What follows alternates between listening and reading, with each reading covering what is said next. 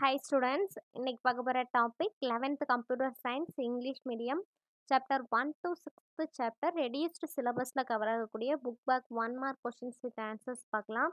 இந்த book back 1 marks பொறுத்தவரை உங்களுக்கு மினிமம் 7 or 8 கொஷின்ஸ் வந்து கேட்க சான்ஸ் இருக்குது பப்ளிக் எக்ஸாமில்.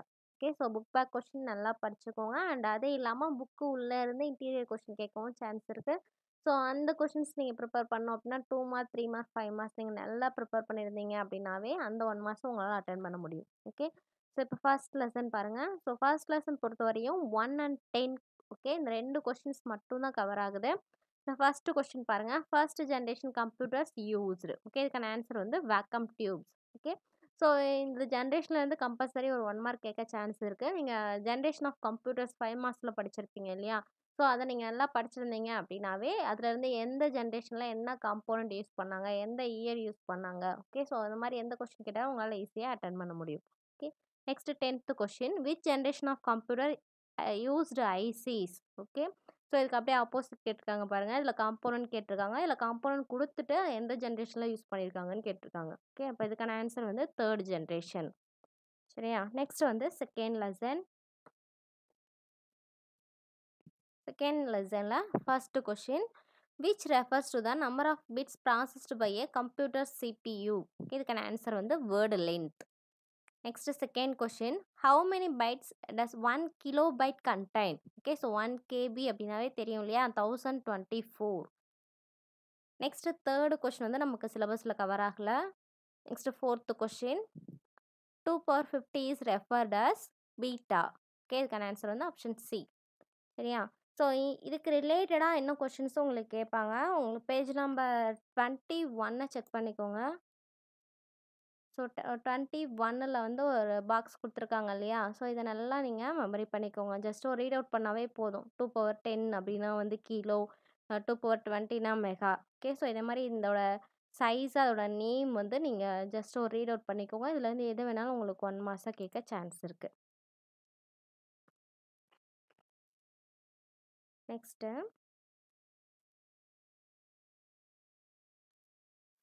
fifth question, how many characters can be handled in binary coded decimal system? Okay, can answer வந்து 256.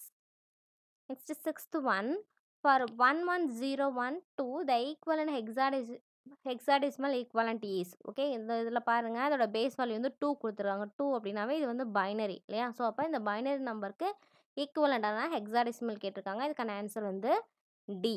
ஓகே, ஸோ இதுக்கு வந்து உங்களுக்கு அந்த டேபிள் கொடுத்துருப்பாங்க இல்லையா, binary number, octal number, hexadecimal நம்பர்னு சொல்லிட்டு. ஸோ அந்த டேபிளை நீங்கள் நல்லா மெமரி பண்ணிக்கோங்க. இது பேஜ் நம்பர் 23 இருக்குது, செக் பண்ணிக்கோங்க. பாருங்க, decimal, binary, octal, hexadecimal. So நம்ம கேட்டிருக்கிறது வந்து 1101 பைனரி நம்பர் கேட்டிருக்காங்க. அதுக்கு ஈக்குவலண்டான ஹெக்ஸாடெசிமல் அப்படின்னா டி. ஓகே, ஸோ இதுலேருந்து எது வேணாலும் உங்களுக்கு கேட்கலாம். 1011 அப்படின்னா அதோட ஹெக்ஸாடெசிமல் பி. 1010 கேட்டிருந்தாங்கன்னா ஏ. ஓகேங்களா? Next 7th question, what is the ones complement of 001001110 கேட்டிருக்காங்க. ஸோ இதுக்கான ஒன்ஸ் காம்ப்ளிமெண்ட். ஒன்ஸ் காம்ப்ளிமெண்ட் அப்படின்னாவே என்ன சொல்லுவோம் அப்படின்னா இன்வெர்ட் த பிட்ஸ் அப்படின்னு சொல்லுவோம் இல்லையா?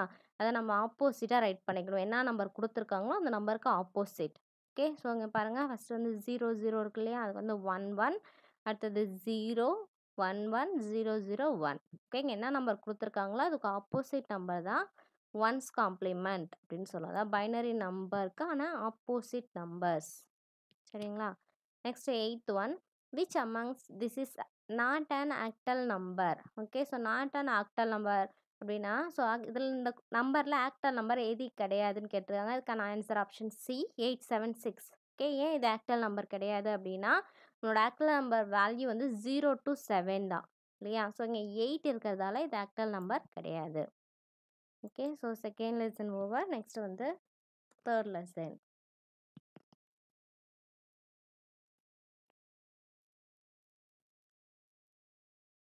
தேர்ட் லெசனில் first question, which of the following is set unit? Can answer catchy memory. Okay, so இப்போது ரிமைனிங் எல்லாமே மைக்ரோ ப்ராசஸர் யூனிட் அப்படின்னு சொல்ல ஒரு பார்ட்டு தான் மைக்ரோ ப்ராசஸர். ஸோ ஆன்சர் வந்து micro processor. Next second question, Which of the following is not the part of a microprocessor unit? You can answer cache memory. Okay. So இப்போது remaining எல்லாமே micro processor unit அப்படின்னு சொல்லுவோம். ALU control unit register எல்லாமே. Next third one, how many bits constitute a word? Can answer determined by the processor used. Next fourth one, which of the following device identifies the location when address is placed in the memory address register? You can answer decoder. Next fifth one, which of the following is a CASC processor? Okay, you can answer Pentium 3. இப்போ remaining எல்லாமே RISC processor ஓடது. Next sixth one, which is the fastest memory? You can answer வந்து cache memory. Very important 1 mark. Fastest memory அப்படின்னாவே catchy memory அப்படின்றத நல்லா ஞாபகம் வச்சுக்கோங்க. Next seventh one, how many memory locations R identified by எ ப்ராசர் with 8 bits address bus at a time? Can answer வந்து 256. Okay, இந்த 256 எப்படி வரும் அப்படின்னா 2^8. Next eighth one, what is the capacity of 12 cm diameter DVD with single sided and single layer? Okay, you can answer option A 4.7 GB. Next ninth one, what is the smallest size of data represented in a CD? The answer வந்து bits. Okay, 10th question வந்து நமக்கு syllabusல cover ஆகல. Next fourth lesson first question, operating system is a system software. Okay, option C. Next second one, identify the usage of operating system. Okay, you can answer on the all the above. Okay, easy interaction between the human and computer, controlling input output devices, managing use of main memory. Okay, so operating system இது எல்லாத்துக்குமே தான் use பண்ணுறோம். So option D all the above is correct answer. Next third question syllabusல cover ஆகல. Fourth question, which of the following OS is a commercially licensed operating system? So licensed operating system நாவே Windows. Option A. Next fifth one, which of the following operating system support mobile devices? Okay, so the answer option D iOS. Next sixth 1 mark and seventh 1 mark நமக்கு syllabusல cover ஆகல. Next eighth one, an example for single task operating system is MS-DOS. Okay, disk operating system. Option C. Okay, 9th 1 mark நமக்கு syllabusல வந்து cover ஆகல. Next வந்து fifth lessonல first question பாருங்க. From the options given below, choose the operations managed by the operating system. Can answer வந்து all of the above. Next second one, which is the default folder for many Windows application to save your file? Okay, can answer வந்து my documents. So நம்ம எந்த லொக்கேஷனுமே select பண்ணலை, save பண்ணுறோம் அப்படின்னா அது டிஃபால்ட்டாக my டாக்குமெண்ட்டில் தான் சேவ் ஆகும். Next third one, under which of the following OS the option shift plus delete permanently deletes a folder files are folder? Okay, can answer option A Windows 7. So shift plus delete கொடுத்தோம் அப்படின்னா பர்மனெண்ட்டாக delete ஆகும். Next fourth 1 mark சிலபஸில் நமக்கு cover ஆகல. Next fifth 1 mark, the shortcut key used to rename a file in Windows. So rename பண்றதுனா shortcut key F2. Okay, so இதோட over. Next வந்து sixth lessonல இருக்க எல்லா 1 மார்க்ஸுமே நமக்கு ரெடியூஸ்டு சிலபஸில் கவர் ஆகுது. 7 1 மார்க்குமே. ஓகே, இதில் ஃபர்ஸ்ட் பாருங்க, which of the following activities is algorithmic in nature? Can answer assemble a bicycle. Next second one, which of the following activities is not algorithmic in nature? Okay, you can answer option D swapping of two numbers.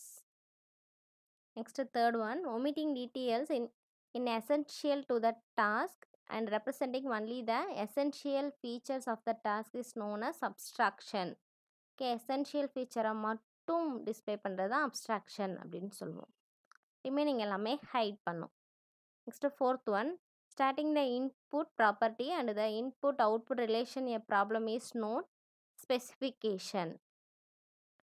Next fifth one, ensuring the input output relation is the responsibility of both the user and the algorithm. Next sixth one, if I equal to 5 before the assignment, I colon equal to I minus 1, after the assignment the value of I is 4. Next, seventh one. If 0 less than I, before the assignment I colon equal to I minus I, after the assignment we can conclude that 0 less than equal to I. Okay. So இதோட இன்னைக்கு lessons over. So remaining இருக்கக்கூடிய book back questions next வீடியோவில் பார்க்கலாம். Thank you.